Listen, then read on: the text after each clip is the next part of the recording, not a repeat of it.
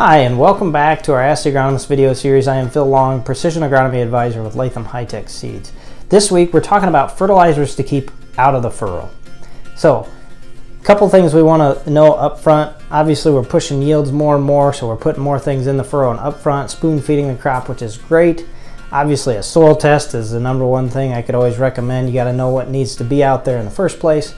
But when it comes to keeping things out of the furrow, we typically talk about things like nitrogen, potassium, and sulfur.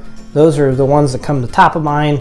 One that's not so common would be boron. For sure, boron can have a severe impact, especially in the furrow, but just in general is one you got to be very careful with if you need that nutrient out there.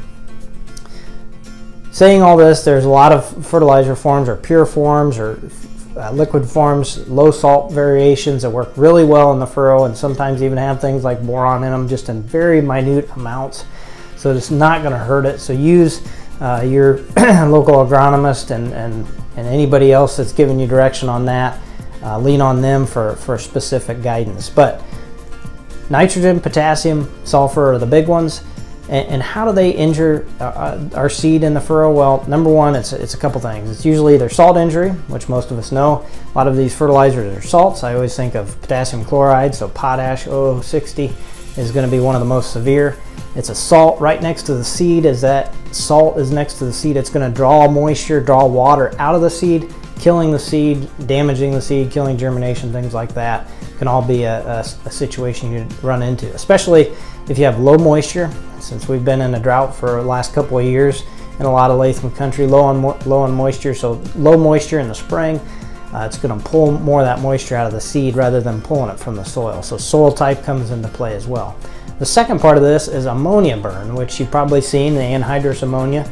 Obviously that's free ammonia. Ammonia, talking about this, we've talked about it before, but NH3, which is a gas, that can potentially burn your seed or roots coming out, even in the 2x2 situation. If you have a lot of certain fertilizers, even things like DAP, diammonium phosphate, urea, things like that, things that'll be quickly converted to a NH3 form. So a lot of times you see in-furrow fertilizers compared to a 1034O.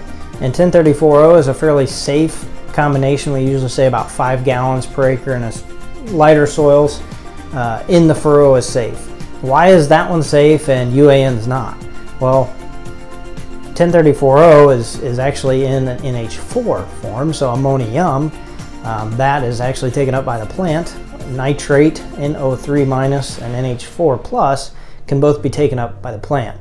So we don't have to worry about that one, but the other ones, like I said, DAP, UAN, and urea, even things like ammonium sulfate and so forth can all potentially end up in a NH3 ammonia form that could burn roots, seed, and so forth. So keeping those away in a 2x2 or potentially even further on top of the ground or in a band further away or on top is fine, but you just got to remember, even in 2x2 at a higher rate, those things can potentially have harm, just like you see anhydrous a lot of times in the spring and so forth can burn if it's too close to the surface and the seed and the roots, so forth. So keep those things in mind. The other thing that can play a big role in this, especially on the ammonia side, is your soil type. So pay attention. You should always keep in mind your specific region and fields, but you know, the higher CEC, that's going to minimize this. The more moisture we have, that's going to minimize this effect.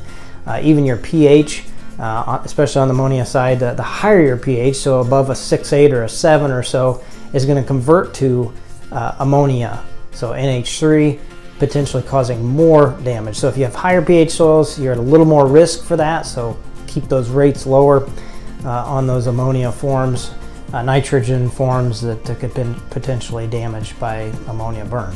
So as always, if you have any questions about this, please feel free to reach out to us at 1-877-GO-LATHAM or visit us on our website at lathamseeds.com. Thanks for watching this week's Ask the Agronomist.